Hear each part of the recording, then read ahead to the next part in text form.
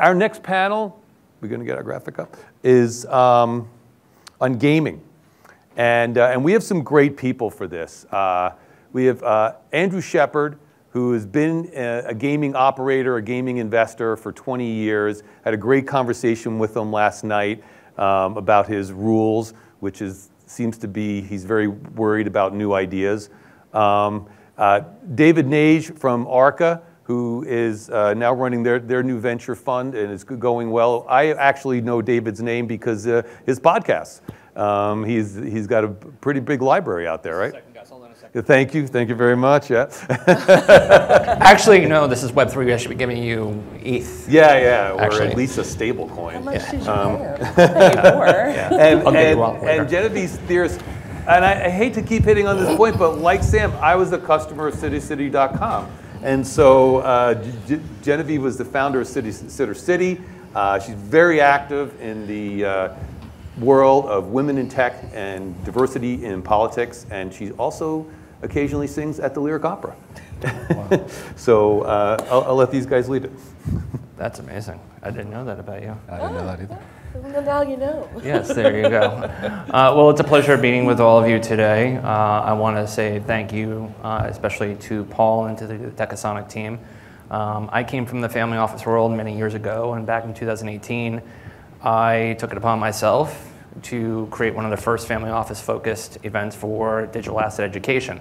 My hair, luckily, grew back after a few years. And so I know that this is one of the hardest things to do, especially in a 6-week time frame. So congratulations to Paul. Thank you for having us, and this has been amazing so far. Okay, so gaming and what's happening in the world of gaming as it relates to all things Web3.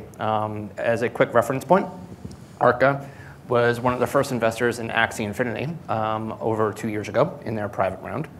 For those that don't know Axie Infinity, they were one of the first games that ushered in a new terminology called play to earn. That has amorphosized into things like play and earn, also things like move and earn, like steppin', and another number of different categories. So we have an amazing panel. We're going to talk all about gaming and what we've all seen as investors throughout the last few years as it relates to gaming here. One of the things I want to talk about first and foremost, I'm going to read this out. There was some new news last week in the world of Minecraft. Minecraft came out and said that they were basically anti-blockchain and Web3. They said things to the effects of integration of NFTs with Minecraft are generally not something we will support or allow. They continue to say that while players have long been able to charge for access to private Minecraft servers they control, the company's usage guidelines stress that all players should have access to the same functionality in those servers. That's in conflict, and this is an article also that's being written, that's in conflict with the main point of NFTs. Digital ownership based on scarcity and exclusion. So there's this whole thing that's going on that just happened with a very large, well-known game that hundreds of millions of players have played for years. And they do not seem to be aligned with the world of Web3 and NFTs. So, Andrew, as someone who has been an investor in this space for so long, from a gaming perspective, has been in the weeds in terms of building games and studios, talk to us about what you think this is all about. There's been this, as I said, this bifurcation, this misalignment between the gaming community and those in Web3. And so talk to us about what you think this Minecraft news is and what you think about how this is affecting the world of gaming. Yeah, awesome. Great thing to talk about because it's so contemporary. Just for a little more context on my background, managing director at Transcend, have worked on about 60 games, totaling about $5 to $6 billion in revenue over my career as an operator. So I've built a lot of games, every platform, every genre, every audience, every distribution model, every monetization model for gaming. What's really interesting to see, gaming classically stratifies into technology, IP, and audience. And technology tends to get squeezed down either into a small number of service providers in a centralized world, or into something that's fully integrated into one of the other two verticals, which is to say that like Microsoft is a bit of technology, it's also a lot of audience, right? With Xbox. On the other side, for the gaming side, you end up with Hollywood studios increasingly like Marvel, owning a lot of the footprint for eyeballs. In the case of Minecraft, you have both a platform and an IP and a technology, and an audience, which is massive. You know, generationally, one of the bigger franchises in gaming, without a doubt. And Microsoft, I think, even said this on their earnings call, they want to control the monetization. So you can imagine as an owner of a business, if you own all three pillars of a gaming ecosystem, and it's effectively a walled garden, you do not want any leaks coming out of that ecosystem at all. And therein, I think, presents this really interesting opportunity for Web3, which is simply decentralization as a counterpoint to centralization, presents pure, like perhaps the most extreme example of innovator's dilemma, right? For Microsoft with Minecraft, the marginal cost of opening the gates on their walled gardens are, whether it's real or not, perceived to be enormous. Right. So they'll be very slow to embrace decentralization. And that opens the door for folks like Genevieve and others to enter in and do interesting things. Jen? To blow it up. No, but it's actually really annoying, the Minecraft news, because I'm with a startup, we're on a very low budget, and landed Decentraland, right? I mean, it's like, you know, $5K to buy like a plot. So I actually had my twins, who are 10, build us a headquarters in Minecraft last week so that I could meet with my team, you know, in the metaverse, and that didn't go so well. So now we've got this empty entertainment building. But yeah, decentralization is key. Walled gardens are going to die. I mean, we've got 20 years. We're 5%, you know, across that bridge to the metaverse, right? So I think that everyone can take their stance now, but we all know we're looking at the future. We're here today, right? So I'm with entertainment. We help creators use fan and brand engagement utility NFTs to take stories into worlds. And let me break down really quickly what that means. So right now, when somebody makes a story, a movie, for example, Netflix will buy that. They'll immediately toss the creators off because everyone treats creators like crap. Then they'll go and they'll find a team, right? You know, like a producer or a director. It's a very small team. And they will take it over into a walled garden and they'll make a story. They'll go away in a room and then they'll come back and they'll give you a film, right? Maybe some minimal IP, and everything is tightly held and protected. With Web3, we can blow that up. So when you come to entertainment.com, .live, .nft, we have all the domains.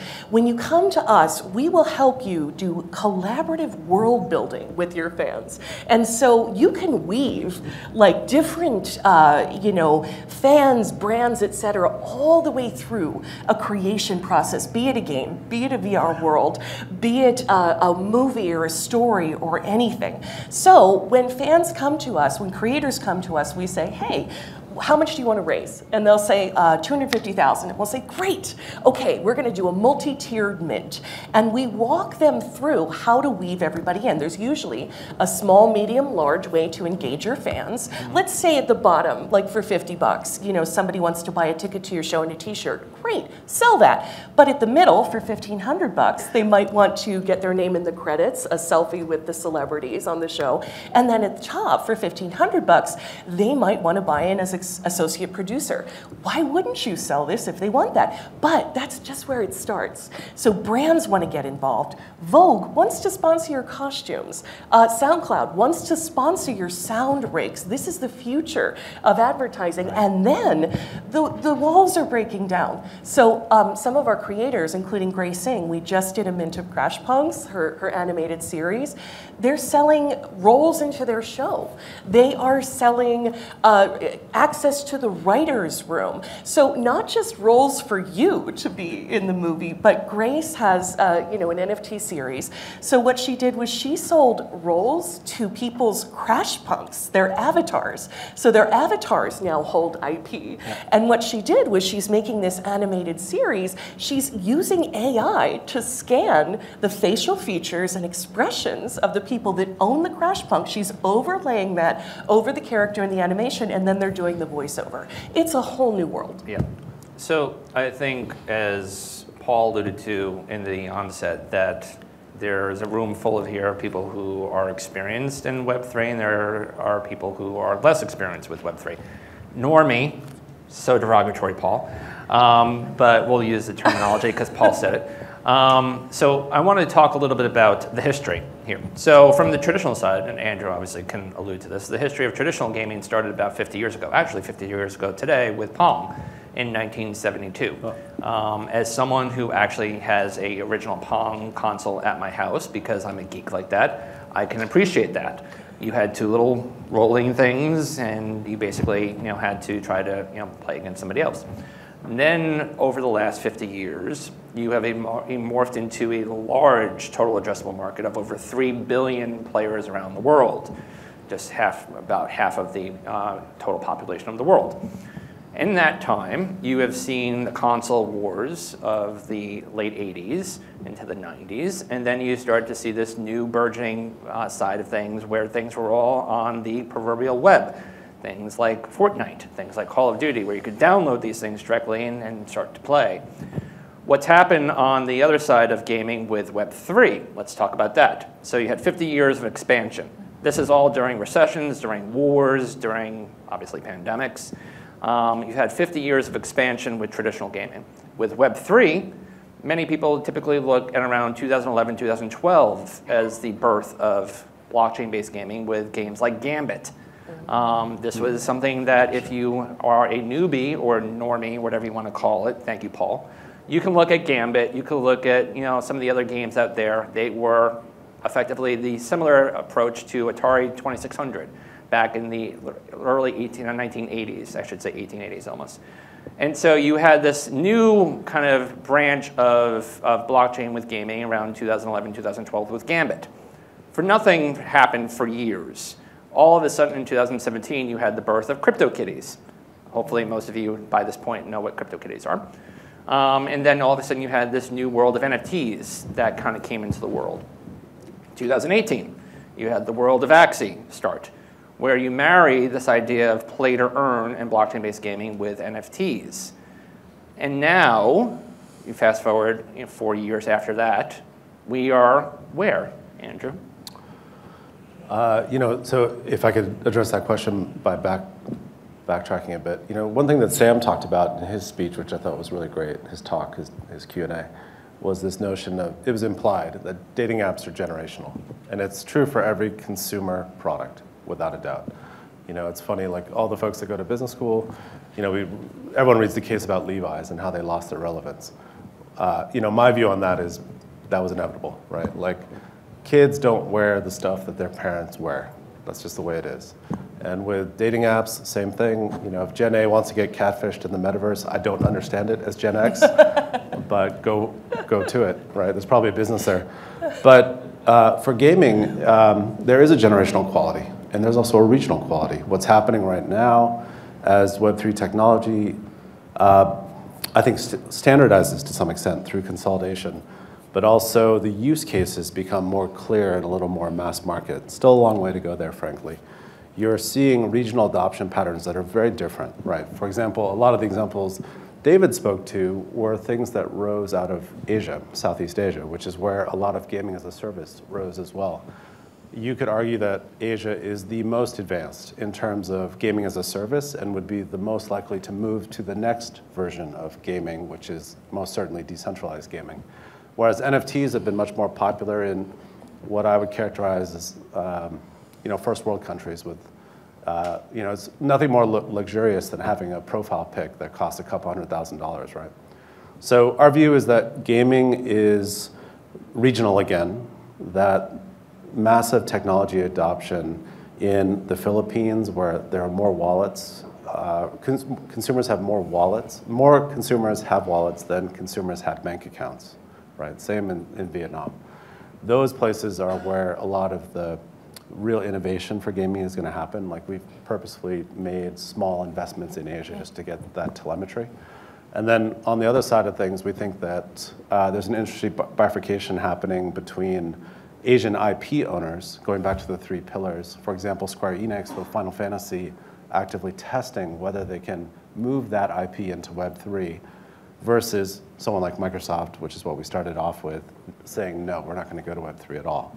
So I think there's innovation happening in pockets, and really the best ideas are going to pull together. The timing that Sam alluded to with the market opportunity and the technology and just bang it.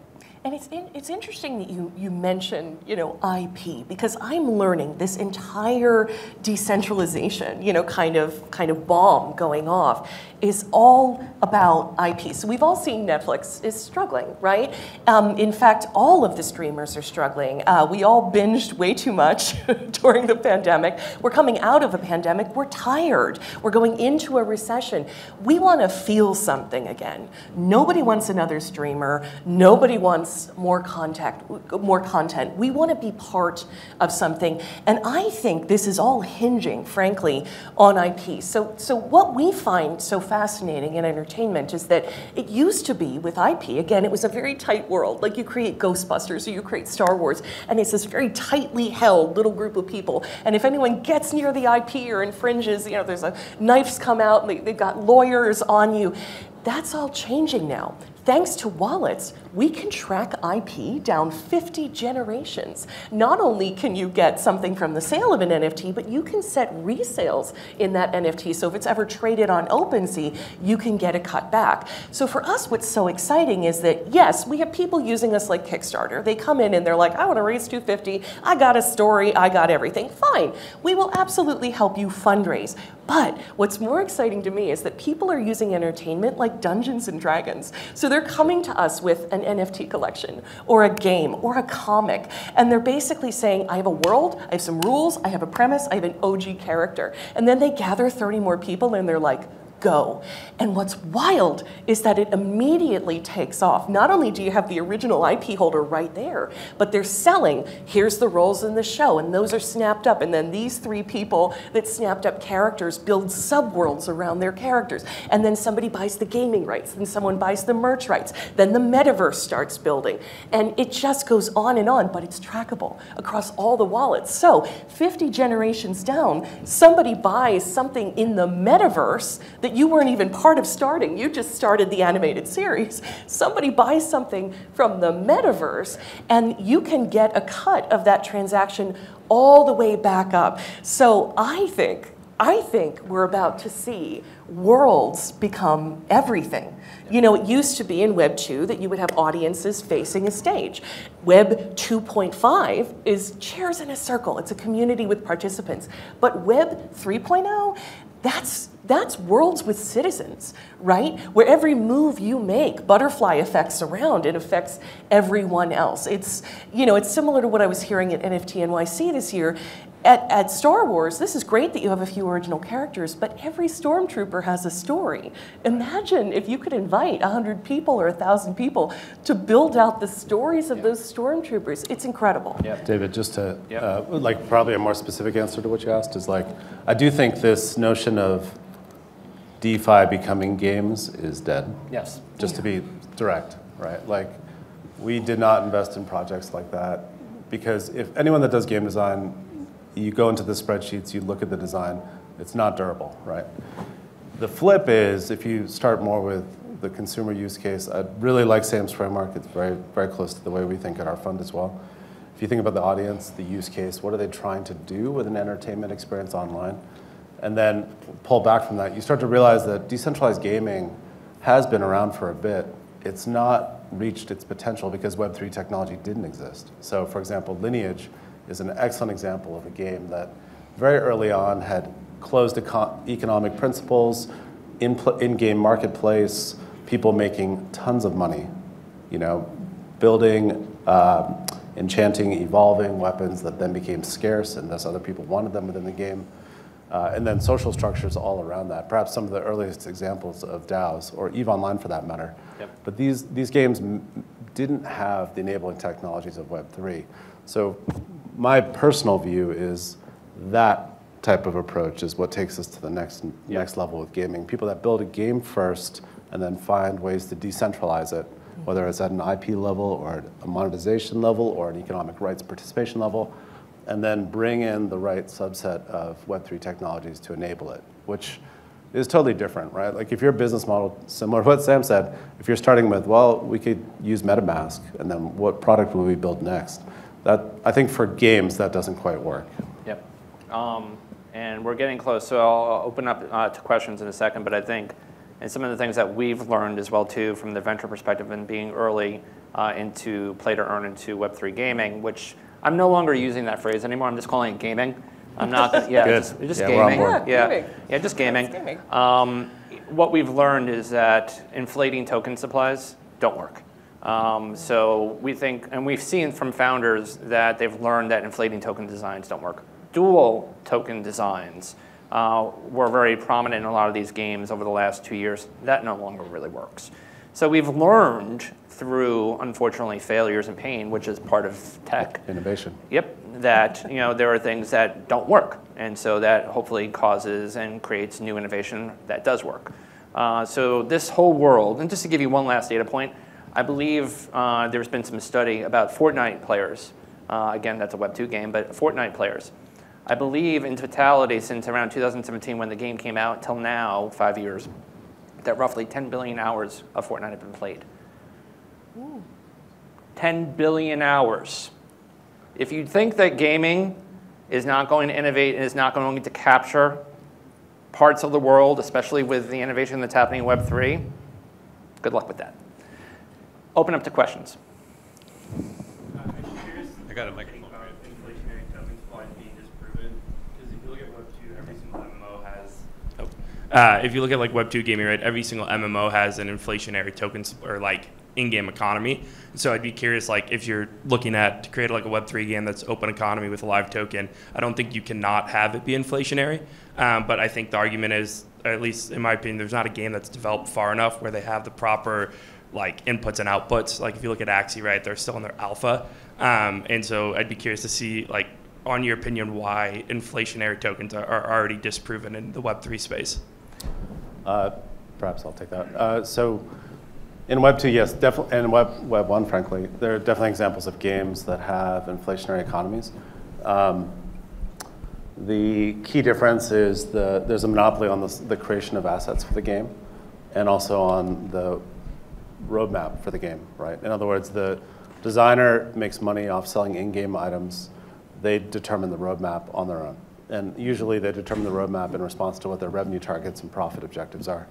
So when you, and anyone that's worked on the game side, not to name names of companies specifically that might have done this, like if you break an economy in Web2, you just junk it. You're like, oh, this loop is now broken because it's imbalanced. Or you create some way to nerf it. And the thing with decentralization is you can't do that because you'd be nerfing something that somebody paid for and that they own. What's nerfing? Sorry, yeah, Craig, my bad. It's a Nerf gun. You just shoot people. True. Interesting note on Nerf. They have this gel gun that was Asian innovation. Like, it's super cool. I actually want to get one of these. But Nerf is like, it's soft, you blunt it. You make it weaker, right? So you take a sword that was metal and powerful, and you turn it into a Nerf sword that's worthless. And that's the concept of nerfing. And one quick response to that too is that in games in Web3, especially Axie, you saw those, as Andrew alluded to, especially in the Philippines, during the height of SLP and Axie, that were effectively making anywhere between $200 to $500 USD per month by grinding on that game. But what were they doing with that? They were off-ramping. They were paying for food. They were paying for clothing. They were effectively using it during the height of COVID because they were unemployed.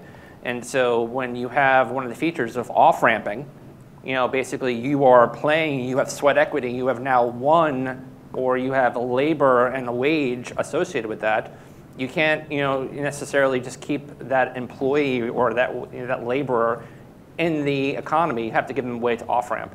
And so with off-ramps, if you have continuous inflation, that currency obviously starts to depreciate. So we believe that amortizing is really the way forward. We believe that burn mechanisms need to be further improved. We need to have more utilization of the token. If you have a game out there, that token needs to be used for XP, for power-ups, for more artifacts. It needs to actually have utilization beyond just obviously off-ramping. On the note of tokens, for everyone in the room that loves NFTs, Entertainment has a POAP token for today. We have 98 left. Come see us at our table. We have lots of swag and fun stuff. If you need help opening a wallet to get your POAP token, we can walk you straight through that. And I'm here with Eighth Light, the best development firm in Chicago. I use them with Sitter City. I use them with Entertainment. So they're also offering a few free development hours for any builders in the room that want to come on in and check them out. But come get our token. It's really fun. And just a quick disclaimer, I want to make sure this is not investment advice. Although it will be worth a lot later. There's a few other questions. Yeah, great panel discussion. I have two quick questions. Sure. So I've played with a lot of metaverses and games. So currently, like user-owned assets, the interoperability is on a 2D level, depending on the metaverse. If it's high fidelity, low fidelity, you can't integrate 3D assets there. That's the first, like what are some standards on that side? And second is around ethics and incentive design. So drawing analogy to Terra Luna. A lot of like this gaming, like play to earn, move to earn. If you have aggressive incentives, like it's not sustainable, and at some point they're gonna face that challenge. So thoughts on what are some good incentives? I'll quickly address the interoperability side of things, and we actually have a founder here who is building just for that. If you find the folks from Spaceport, they are addressing that specific issue right now. One of the things that we found, to your point, you have games based in Solana, you have games in Ethereum, you have games in Flow and Avalanche. The assets need to be able to talk to each other. You need to be able to bring a sword from Solana's game into potentially a game on AVAX. And the interoperability of that doesn't work. And for those, just to kind of, quickly, make interoperability ELI5, if you will, like, explain it to me like I'm 5 for those that don't really appreciate it. If you have a Yahoo email and you send something to me and I'm using my Gmail, it works. And then I send it back to you and we're talking, we're communicating. That's interoperability. Two different, obviously companies, two different servers, two different types of protocols, but they work. That's what we're talking about, is having different layer 1 blockchains, different assets, being able to work together, be able to talk to each other, and be able to harmoniously create something really interesting and fun. I do think it's a need and it's an opportunity. It's unclear to me whether it gets solved at an engine level, like by Epic, for example, with Unreal, or if it gets solved at a protocol level with like a new type of smart contract that allows for attributes that are not currently embedded in the standard smart contracts for NFTs to permeate across chains, or if it's something that needs to be solved through a service provider. My personal interest right now is trying to find the killer app for gaming. That's kind of what we're focused on. Xbox would not be what it is without Halo. On the ethics side, this is something that I think we'll all have to grapple with outside of games, right? In a decentralized world, there is a potential for things to go dystopic. And there's also a potential for people that play a very short-term game to win, right? And so I do think regulation, personally, is necessary You worried about to achieve that. Ready Player One future? There's a big oasis with a overlord. Personally, not so much. I'm actually much more worried about, and there are early signs of this, about decentralization being a false narrative. Yeah, we've got a few more questions. Yeah. Thanks. Right behind you. Yeah, thanks. I feel like a lot of gamers have a negative perspective on NFTs and gaming. Yep. So how are corporations going to bridge that and get into this, but also like not, make their gamers, up in arms? I like to kind of reference this question because it's not the first time we addressed, obviously, with the Minecraft and NFT kind of quote-unquote ban earlier. Back in 2016, I was in a room full of family office investors who were doing real estate and public equity and doing absolute return funds and doing things, typically in an endowment model. And I'm talking about Bitcoin and Ethereum and talking about, new identity regimes. And they thought I was crazy and they wanted me out of the room. And so that happened for years. And so this is what typically we see, is that you have, people that have been participating in legacy frameworks for decades. gamers are very, very strident. They're close-knit. They don't trust big corps. And so naturally, they say, okay, oh, you're going to create 50,000 of these scarce assets, and we're all going to buy them. But do we really trust that you're not going to just create another 150,000 of these in 2 weeks after you sell them all out? Do we really trust that? Have you burned us before? And so there's a lot of mistrust between the gamer community and obviously new potential corps out there like Microsoft and all the other ones out there. We saw it with Ubisoft. They got slaughtered because there's a huge mistrust. That's going to take some time. There's also been clumsiness around the implementation of NFTs. They are about access. That's it. They are badging for access. And so we're not seeing anyone being upset. Everyone loves how we're using them, right? But if you use them wrong, like if you decide to just slap an NFT on something to see what happens, it's going to go badly. You have to use it around badging and access. And I would say just very quickly, I don't know, raise a quick hands, how many people have kids here? How many of them play Fortnite? You've all had to play for V-Bucks. You've all had to do that. Guess what happens when they stop playing the game and you spend $200 on those skins? You don't own them. And that was one of my kind of catalysts, is that you have sweat equity, you have all of this. And that's a dialogue that is yet to really happen yet in the gamer community, is that they don't understand, to Jen's point, is that if you have sweat equity, if you put 200 hours into a game and you've XP and you have power-ups and you have this new skin that's completely scarce and no one else has it, and you can own it, and then guess what? If you get tired of it in 2 months, you can go to OpenSea and sell it for money. They don't get that yet, and it's going to take time. Just curious your take on Roblox and that as a platform and where this goes. You guys want to? Well, we're building a new headquarters in Roblox right now. Literally, we need like a free metaverse headquarters. Like Otherworld's expensive, and I don't know. So hopefully they won't do what Minecraft just did. I do think Roblox is one of the first examples of a centralized metaverse.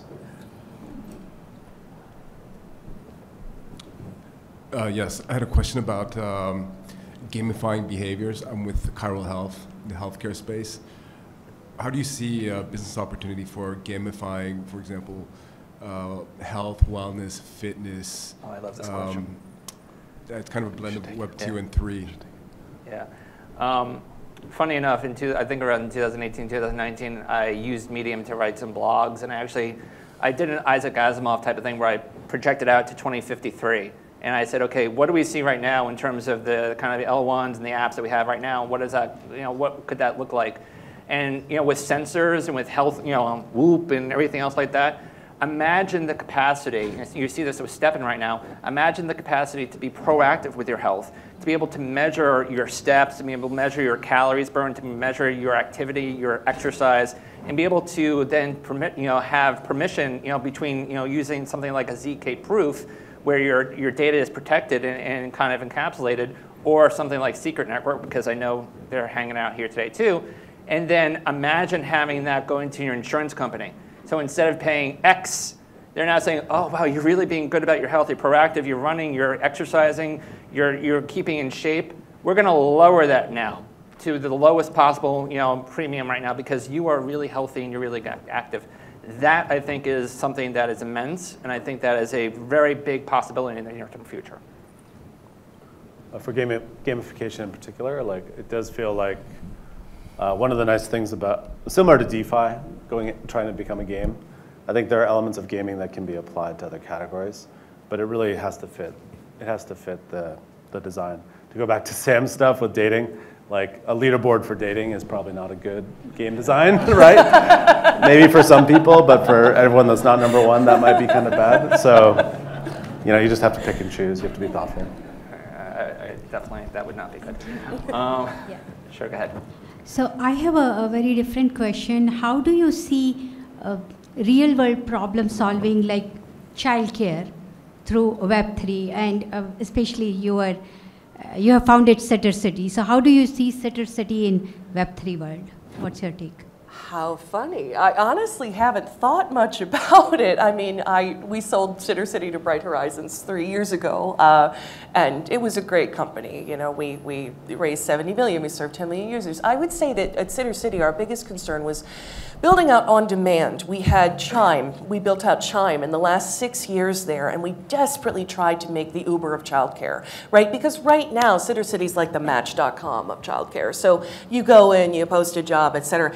We had managed to get Chime working in a few cities, and then we realized that Bright Horizons really valued our corporate side, right, which we serve thousands of companies, the U.S. Department of Defense. They wanted that. So because we knew we were headed there, we partnered with them for 10 years, we had to kind of shut down on demand. And I'm just concerned we never made on-demand work because we need the lift of childcare. So somebody come find me. If you want to build that, I feel tortured. Come find me. Now I am under NDA because for 5 years I'm under lockup with Bright Horizons, but I can tell you some stuff. Like I can walk you through some stuff. Yes, eventually we'll have POAP badging as well, probably for sitters or for us badging with Sitter City was always about CPR, first aid, or things like that. And we can play with that too.